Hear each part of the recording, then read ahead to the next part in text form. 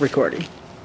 Welcome to the Long Beach City College Political Action Coalition interviews of Board of Trustee candidates for the Long Beach Community College District. This coalition consists of representation from the full-time faculty Political Action Committee, the part-time faculty union, and the classified staff union. You will be given 1 hour to answer our 15 questions. Let us begin with introductions. My name is Janae Hund. I am the full-time faculty Political Action Committee chair and sociology professor. I'm Catherine Jennings, and I am the PAC liaison, and I am full-time in reading. Okay, I'm Jonathan Ekman. I'm the LAC campus representative for AFT. Susan Trask. I'm AFT communications representative. Thomas Hamilton, I'm an AFT president of classified employees. Carol Sable, part-time union, faculty member, math department. Jennifer Downs, vice chair of the PAC and teaching administrator. And I'll start. Mr. Slaughter, explain 3 tangible improvements that you would like to see at Long Beach City College. Okay. Let me first start by saying that I thank the Long Beach City College Political Action Coalition for inviting me for this interview for the Board of Trustees District number 5. This powerful coalition, the Long Beach City College Community College Association, the Long Beach City College Certified Hourly Instructors, and the Long Beach City College American Federation of Teachers represent 308 full-time faculty, 639 adjunct faculty, and 428 classified employees, and the 3 representatives from each of those employee groups. Together we can change the dynamics of this college and this community. And with your question, the 3 things that I would do first is 1, work to restore trust from the Board of Trustees to all of the major constituents in this community. 1, the community, 2, the faculty, 2, the adjunct faculty, 3, the classified staff, and 4, the students. That trust has been noticeably missing over the past several years, not years. Second, I would work to change the budget reallocations that we currently have. There's a trend now, and I faced it when I taught as an adjunct faculty at Santa Monica City College, of eliminating the vocational programs and then change that institution into a 2-year transfer institution. We are on the road to following that same model. When I was at Santa Monica City College, I lost my job because of that. So I have a particular axe to bear on that. I do not wish to see it here. We have a mission here, and the mission since 1927 has been to have transfer classes and vocational classes for the community. I am a veteran from the military, and when I was released from active duty under honorable conditions, my first step when I came back home was to enlist in a local community college, which led to me getting my bachelor's degree and later my master's degree. And third, I am definitely going to be able to curtail our bloated administrative bureaucracy. And I've got some prime examples I can give you on that. One of the figures that I want to show you is that if you take a look at our 26 administrators that we have here at Long Beach City College, and you average out their salaries, benefits, and other perks that are thrown into the package, the average administrator has a salary package of $175,000 across the board.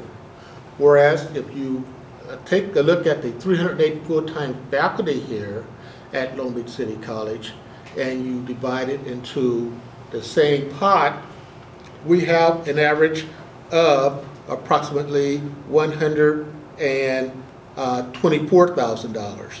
I'm sorry, $124,873.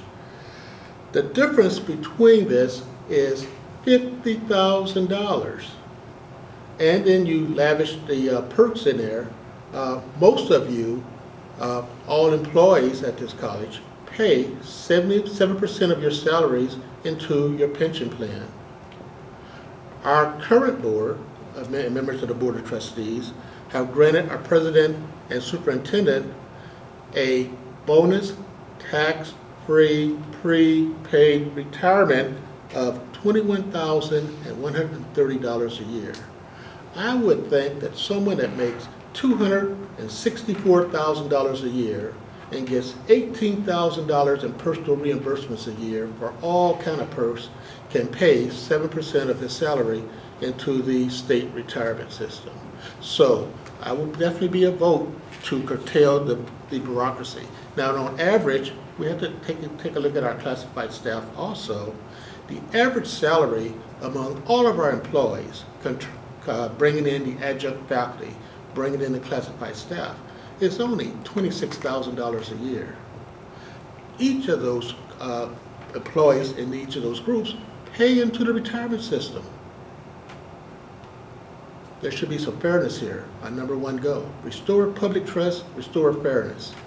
And also, I'll throw in a fourth, since I have a strong law enforcement background, and I had some concerns that I faced when I was in the classrooms and some incidents I saw on this campus. Also, make sure we have a strong public safety campus. And that's something I'll bring up at the end on my thoughts on that. So hopefully that answers question number one. The three improvements with the fourth one thrown in, that you will see me as a vote from District 5 on the Board of Trustees. Thank you. Okay. In the past, the Western Association of Schools and Scholars and Accreditation Commission for Community and Junior College team found a lack of communication and collaboration between the administration and the faculty at LBCC. Recently, the CCA president has stated that morale at LBC is at an all-time low. How might this situation be improved, and what is the role of the Board of Trustees to bring about this change? Unfortunately, our current Board of Trustees, with the exception of one member, has turned into a, let's use the quote, "oh boy cronyism" system. That's why we have a bloated administrative bureaucracy at this college. At Long Beach City College, we have averaged 9 vice presidents in the administration. Whereas you look at all of the surrounding community colleges around us, they average only 3 vice presidents. What work are these other vice presidents doing that's been accomplished by 3 that we have to have 9? It shows we have a bloated staff, and we have to take a look at what's being done here. And it's done because the current members of the Board of Trustees, whose job is to make and direct policy, which is carried out by our superintendent/president, have given up that primary function and turn it over to the president, where they turn into a yes system. One of the things that we could take a look at to restoring trust is this week, in the current issue of the Viking newspaper, there was an interesting article, and something that many of us noted years ago is that the current Vice President of Student Affairs has resigned his office and has moved on. Now, we know from his background that when he was at Modesto Community College, he was brought in to cut the throats of the faculty and the staff. And he did a very successful job of that. And he never should have moved on to another job because of his controversial background, which include, if you look at his website, lyrics that are offensive to all segments of our society, particularly women. A person with that background never should have been here. But he was brought in to do what? Cut the throats of our faculty, our staff here at Long Beach City College, which he did, and it cost, we paid him like $175,000 to do that, to have our throats cut, and then he moves on to his next job. That is a lack of trust, and if I was a current member of the faculty, if I was a current member of the staff, I wouldn't trust the administration to be dealing with me on a fair basis. So when we look at future contract negotiations, we have to be fair. We have to be able to show up front what our pot is, because we all know that we are in troubled times in the state of California, and most of our money comes from the state apportionment money, FTEs, right? and our FTEs have been reduced. They've gone up a couple of hundred this year for the new fiscal year, but we're still below where we used to be in the past. We have to be honest and say, this is our pot, and then we have a fair division. Now, for our current superintendent to receive continual high praises and automatic 4% bonuses, where we, or you as employees, will receive 0 in the cost of living improvements for the next year, something's wrong with that picture. Everyone should suffer. We suffer together, we stand together, we band together in tough times, and when good times come, we all share together. But it's just the reverse of the current system that we have here now.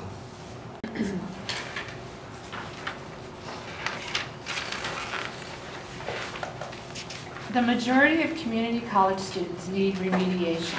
Recent actions have shifted the focus of LBCCD to a transfer institution.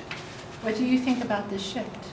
Well, I think I made it pretty clear earlier that I was a victim of the shift to making Santa Monica City College a transfer institution into UCLA. I oppose it. Again, I oppose it and I will fight it. Now, it takes 3 members on the Board of Trustees to direct and change policy.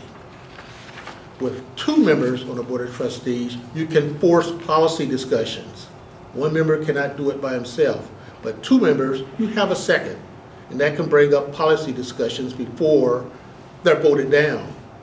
But if we only have 2 members on the Board of Trustees after this next election, on April 8th, 2014, then we can prepare for 2 years down the road with the policy discussions being public in the press and to the public to change the dynamics to get that 3rd vote 4 years from now. Now hopefully we get the 2 extra votes in 2014. And that's why you have this powerful coalition together that you wish to change the dynamics of this.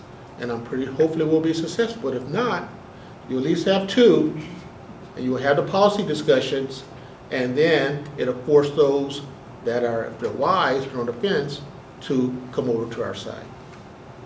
So I'm against the transfer institution into California State University, Long Beach, which there seems to be a trend to doing that right now. Okay. What would you do to enhance LBCCD's ability to provide quality jobs for its employees, which in turn leads to a stronger economy? Okay. Our vocational programs here at Long Beach City College has been gutted. If you take a look at our current college catalog, our classes and courses and programs have been gutted over the past 5 years. Particularly the program that I taught in, the Administration of Justice. 5 years ago, our program was gutted at the firearms program. To be a successful police officer in the state of California, and every single department requires their employees to be firearms proficient, they have to be familiar with the use of firearms. We have a program where that 1/3 of our program is entirely missing. The same thing is apparent in our fire program. In our fire program, we have no equipment at this college that we can call on as our own to train our employees in that program.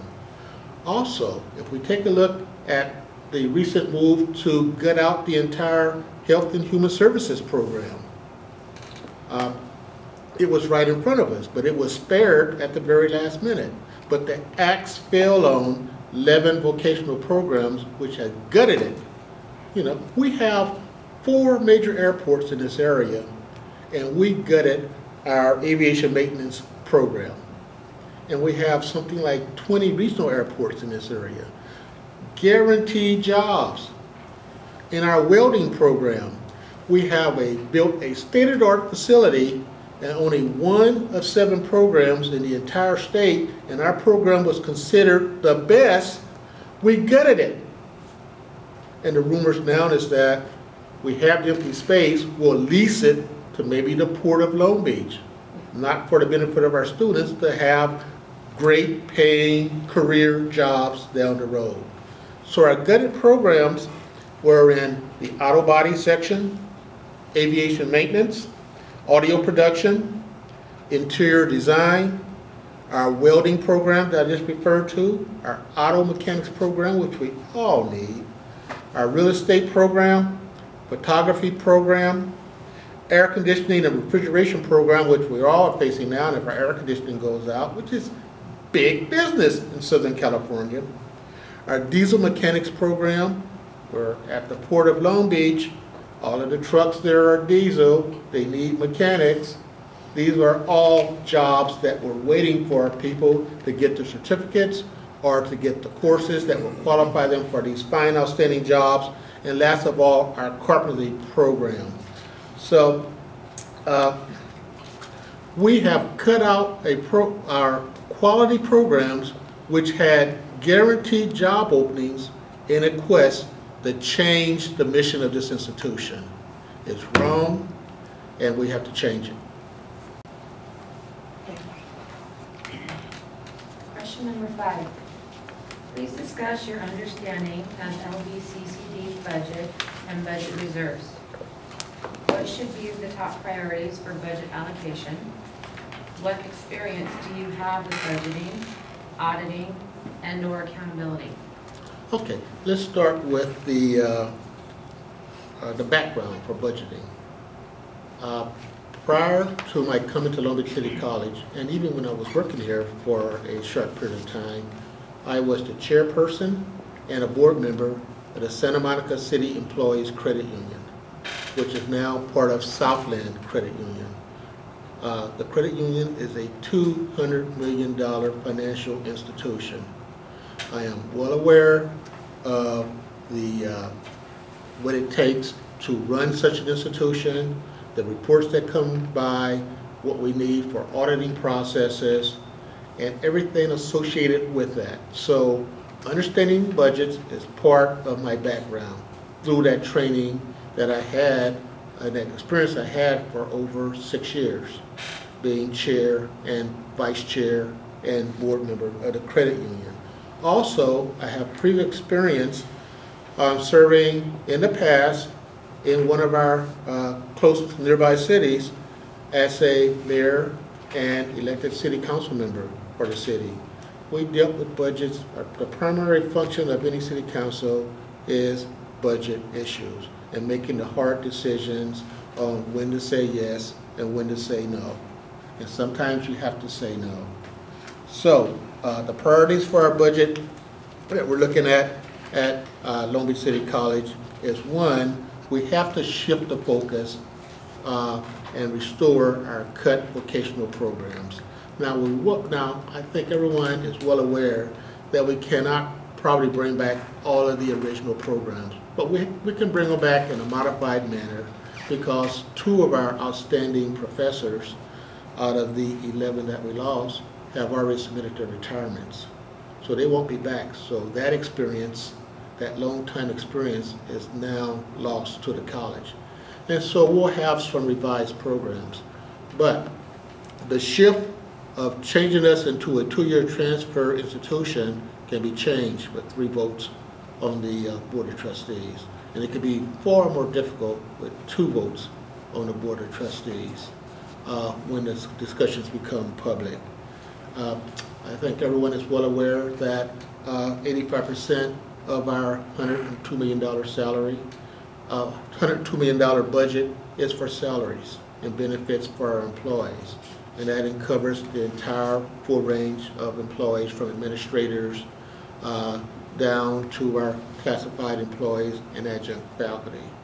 My goal is this, and I said it before: if you have a limited pot of money, and we have had reductions under Proposition 98 and some restoration under Proposition 30, but not what we expect it really to be, it's still less, we have to be fair and open to the employees and be fair in negotiations.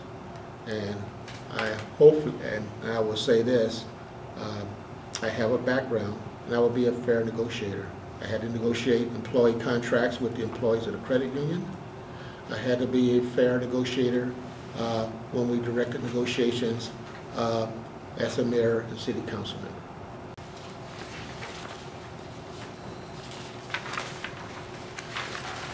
Question 6.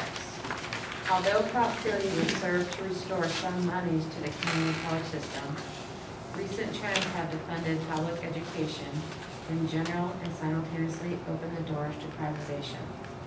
What are your thoughts about these trends? Okay. Now, everyone has a clear understanding of Proposition 30. Proposition 30 restored some of the money that we lost when the state deferred payment of some $961 million to our community college districts in the state of California. That has been reduced now to some $561 million. But we're still $561 million in the hole that none of the college districts will more than likely ever receive back in total. Under Proposition 30, the reduced deferrals from the state of California for Long Beach City College is minor, since we rely so heavily on the state general apportionments, our FTEs. The three triads for funding for our college district are the FTEs, property taxes, and student fees. Student fees have been raised, but it's still not enough to bring us back to where we were in our glory days with the money. We were looking at, under Proposition 30, in the 2012-2013 budget to receive some $25 million in Proposition 30 money. But the state legislative office indicated that this was probably 10% too high of those estimates. So we're not going to receive $25 million. We're going to receive far less. In fact, they said we're only going to receive like 39% of that money.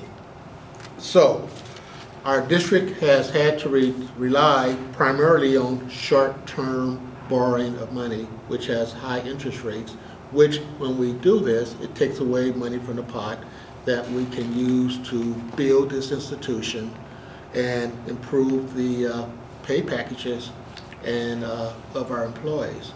So as a result of all of this massive short-term borrowing, we're still in some difficult situations. Now, I am definitely against privatizing our jobs. We have here at Long Beach City College a new term. It's called the 45%er. That's for our classified staff. Classified staff that should be working 12 months a year are working 10 months a year. And we have our new term. And they accepted that to save the jobs of as many of their employees as possible. And many, particularly as adjunct faculties, when the classes are cut, adjunct faculty goes first. And one of the things, in fairness to all, is that when adjunct faculty are cut, full-time instructors shouldn't be taking overload classes, making more money when their fellow employee is being sacrificed on the side. So we have to take a look at all of these issues involved in this, and be fair all the way around and look at how we do things in-house for each department and our programs, and also how we will balance our current problems out in the future. So it's discussion. That's why we have shared governance, which I know is a question coming down the road.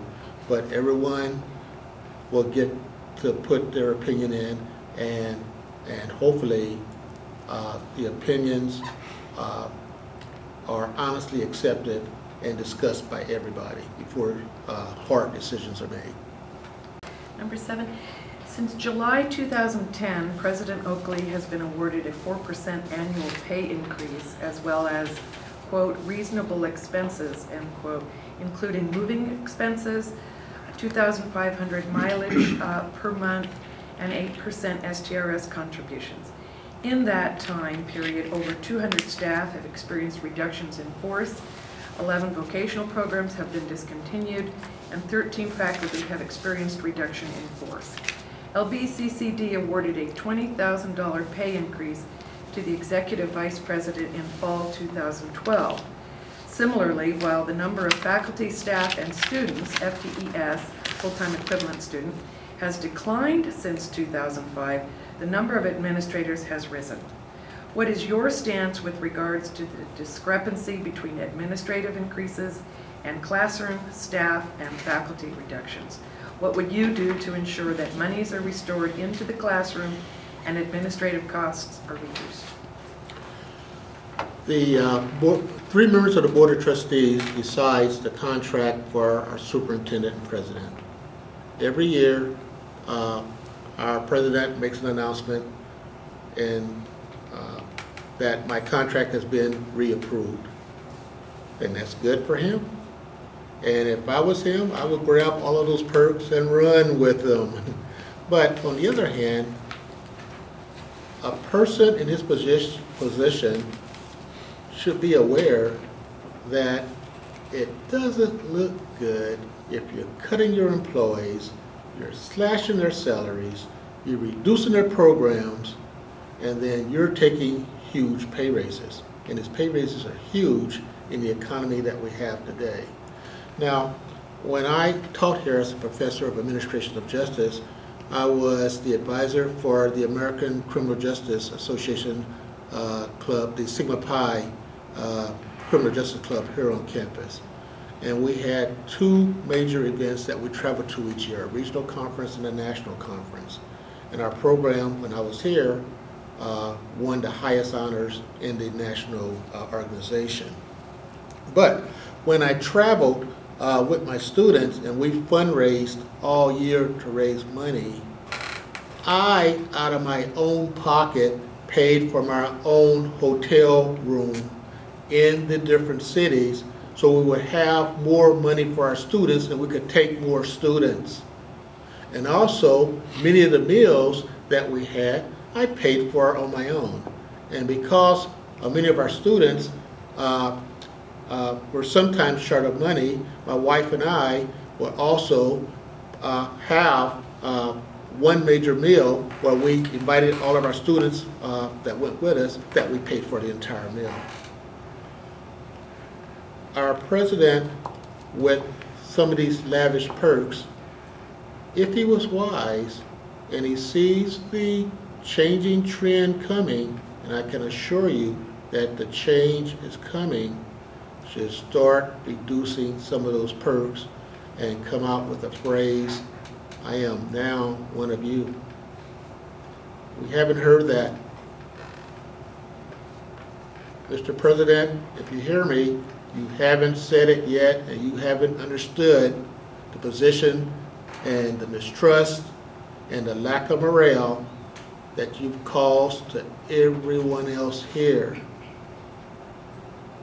Change is coming. We will make changes in that. I said it takes 3 votes.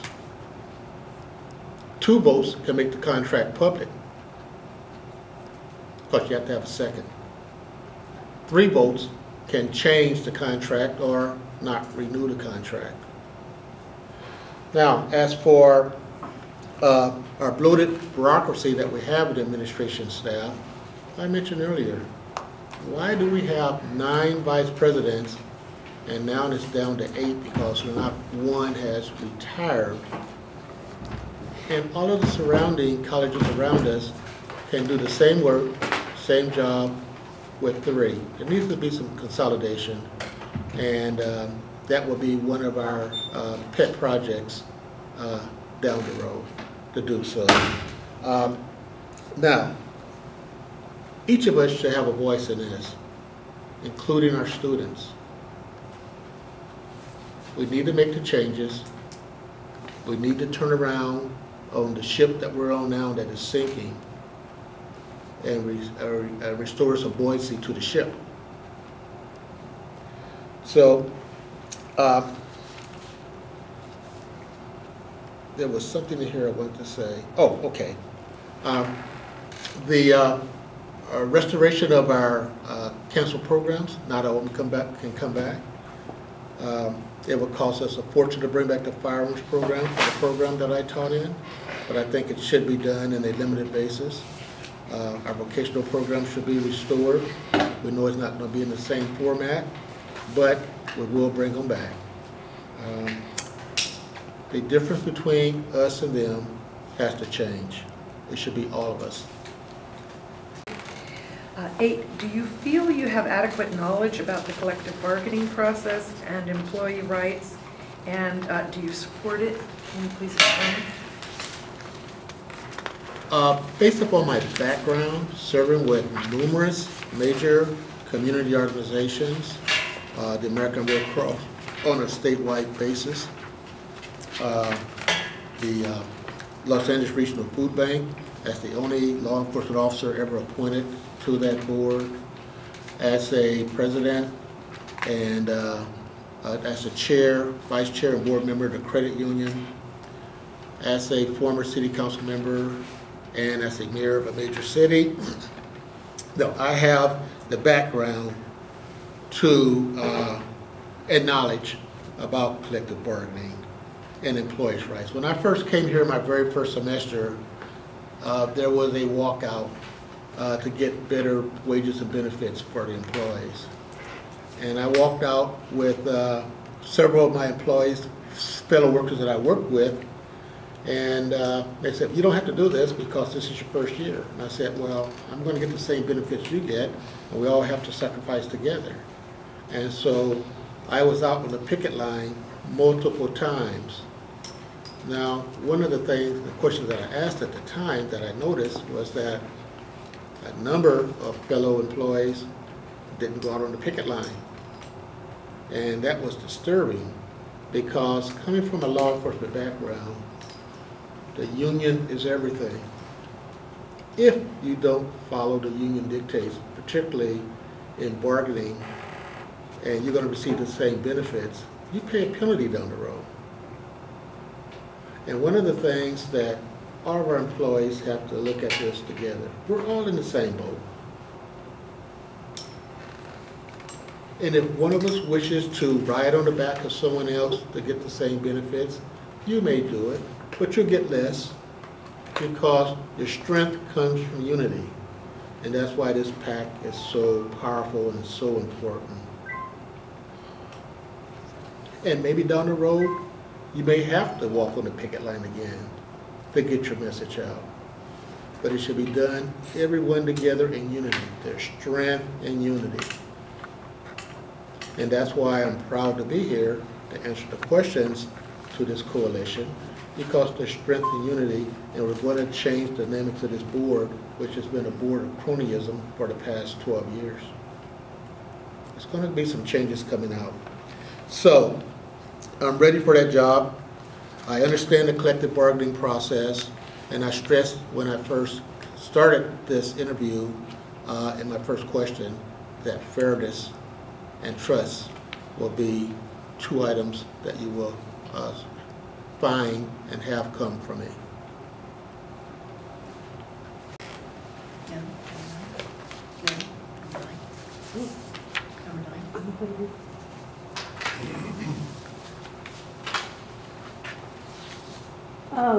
What is your understanding of the AB 1725 in shared governance? Do you think conventionally consulted should be extended to classified staff? Okay, yeah.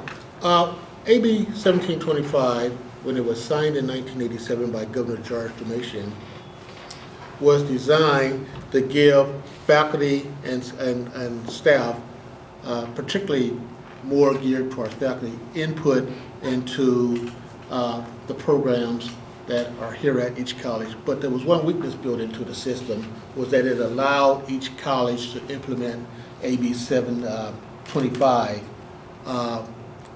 geared towards that college.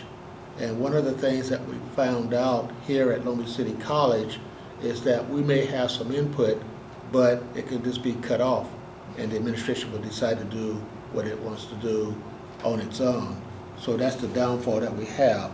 Now, some information about AB 1725 is that the benefits that the California State Legislature designed for us to have this was that it would bring more expertise into the process of running the college. It would have more people have a greater understanding of the objectives and decisions made here at the college. It would give us more of a commitment to implement this on a fair basis. It would also guarantee more leadership opportunities for those in the faculty, the staff, and adjunct faculty. And also, AB 1725 was, to a lesser degree, designed to include student input, as well as giving us an opportunity for conflict resolution, cause less dissent on the campuses, and make the campuses more transparent. Now, there's 11 major classifications that the AB 1725 was designed to address. And I have it here for me. I'm going to share it with you so you can say, hey, well, this guy does know what he's talking about. We have input into the curriculum at the college, degree and certificate requirements, our grading policies, our educational program development, standards and policies regarding student preparation and success, district and college governance structures as related to faculty roles and involvement in the accreditation process, policies for faculty professional development activities, processes for our programs review, processes for our institutional planning and budget development, which is key, budget development, and last of all, other academic and professional matters as mutually agreed to between the Board of Trustees and the Academic Senate. When I taught here, I was a part of shared governance here because I served on the Academic Senate. And I joined it, excuse me, because I saw some problems crop up involving some students, and I decided that I should become more involved. And I did become more involved. So for the members of the Academic Senate, and as well as to our classified staff and adjunct faculty, and to a lesser degree our students, all of us have a role under AB 1725. But again, the clink in the armor has been, it's up to the college, our Board of Trustees, to accept our input. And as we found here, that we can make our opinions known, but in many cases they are ignored. So it takes a change on the board to make changes and have a greater input into shared governance. I have number 10. Okay. Would you have the courage and ability to explain and support an unpopular policy? How would you respond to other Board of Trustees, faculty, students, staff, or administrators who differ in opinion? Well, I like to be open and listen to all opinions. When I worked for the police department, I was a troubleshooter for the chief of police. That is, I was in charge of community relations, and when something went terribly wrong or was causing problems that were affected negatively on the department, I was sent out to find out what happened and what could we do to make it right. And so I've learned how to listen to people and to give them their input, and if we were clearly wrong, recommend the changes to the chief, and be honest with the chief, say, hey, this is a problem, we need to change it. And if we were right, to explain our policies. As a member of the city council, when I served, some of my neighbors and friends turned on me because they said, hey, we voted for you to do exactly this. And I said, I can't do this because it would affect the majority of our citizens in a negative way. So sometimes you have to accept the input, and you have to look at the balances that are out there, and in your decisions, there's going to be someone that's not happy with every single decision you make. Someone's going to be unhappy.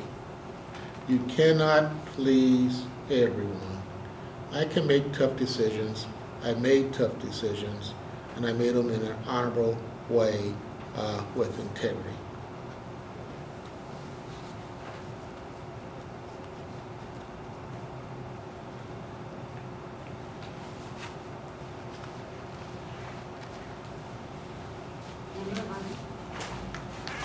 How would you get feedback from your constituents to help inform your vote on important decisions that strongly affect the LBCC community and members of the district you represent?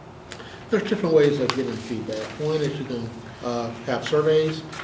Two, you can have a web page where it says, give me your comments.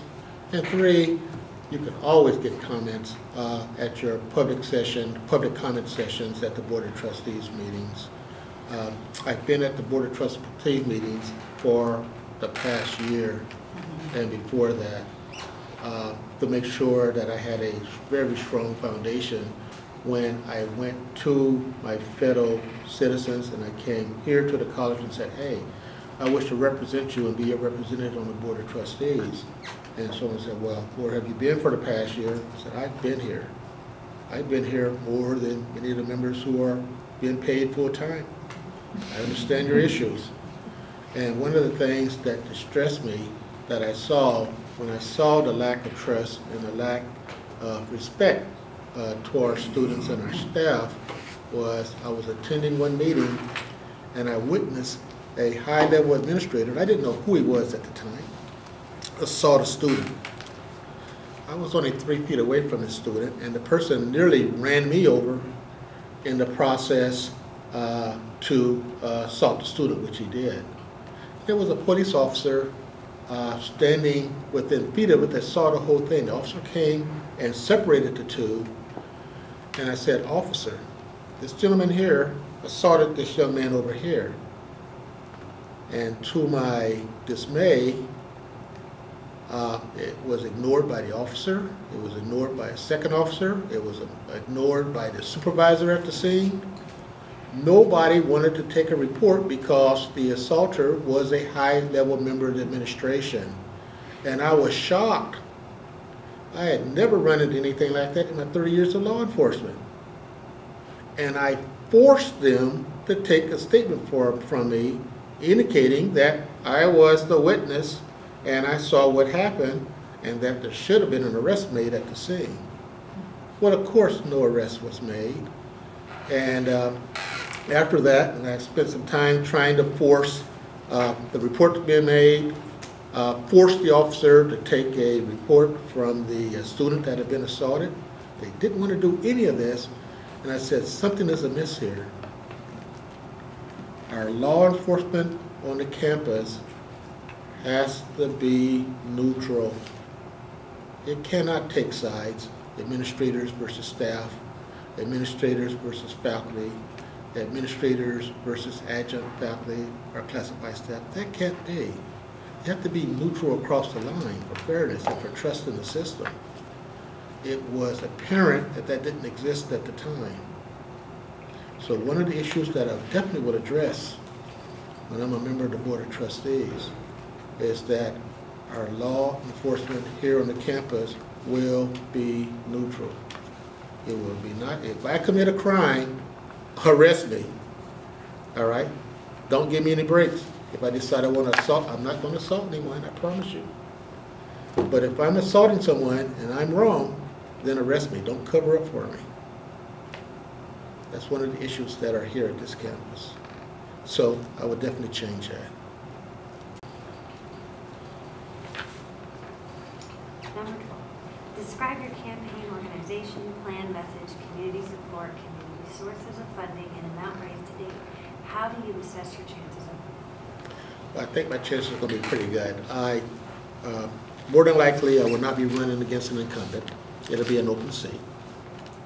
All right. And if I run against if the incumbent does run again, there's enough ammunition out there to make a hard-hitting attack against decisions that the incumbent made. And we'll look at this issue of the executive perks. We'll look at this issue of that part-time board members have lifetime free medical for themselves and their family. That wasn't in the package when he ran for the office. So the incumbent is there. There are definitely issues to forcibly attack the incumbent. If it's an open race, then the change would be more emphasis on this is what I'm bringing to the community and to the college. I have a core group of campaign supporters that will back me in the campaign.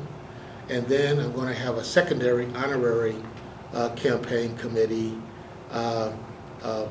major people in strategic spots throughout the district to make sure that we get the votes out in districts across the entire spectrum of District 5, which includes not only the city of Lakewood, but also the city of Long Beach. The funding will be in place. In the past, the incumbent has always put $10,000 of his own money into his campaign to kickstart it. I already told many people before that's not a problem. I'll put $10,000 into my campaign to kickstart it. And then once the campaign is under running, the fundraising letters will go out. And I'm pretty sure with the friends I have, family members I have, that campaign budget funding will go up dramatically from there. The campaign in the past for District 5, they've spent no more in the 2010 election. They spent, the incumbent spent probably $15,000. I pulled the paperwork and took a look at it. That would include, on his behalf, 2 mailers out of his own personal campaign. And in this case, if you have a very powerful PAC, that will take some of that burden off with their mailers. But the outreach is there. So the money's going to be there. The money is already committed and will be there. My campaign manager has managed several campaigns in this area in the past, and he's won. And we've already taken some major steps already as identifying locations where we're going to have our campaign signs displayed, which will come out after January, because we have a November election coming up first, which is going to take a lot away from the April 8th election. Note to everybody, 227 days to April 8th. So there's a countdown period, and there's work that's going to be done behind the scenes for that. Also, when the PAC endorsement is made, then you'll be able to add to it. 2 other major organizations have already endorsed me, and a 3rd major organization, once the PAC endorsement is made, I will sit down with them and get that 3rd major endorsement. And I assure you that there are major endorsements to add to the PAC endorsement. So the campaign started well before January. It actually started on January 1. Started to get things lined up, speaking to different people, looking at what my website is pending, and the treasurer, the financial committee has already been set. We already have our FPCC number. We already have that. So the key parts of the campaign have already been set up. The only thing we have to wait for is when the filing date is going to be set. The Los Angeles County Voter Registrar Office has not set the filing date because they're more concerned with the November election. They'll probably set that date or announce it sometime in October or November. The last filing date I do know is March 24th of 2014. And so the campaign will be well in swing by then, even though I assume, and you have to count on the fact that after the November election, there's always going to be someone that lost a run out there that's going to look around and say, what can I do to stay in the public eye? And they'll look at the Board of Trustees race. But by that time, our campaign should be in full swing, and with the strong support of all 3 major employee groups from the campus, a person would have to take a hard look at running against something like that. If I do my part and you do your part, you'll have that second vote on the board on April 8th with the election victory on April 8th, 2014.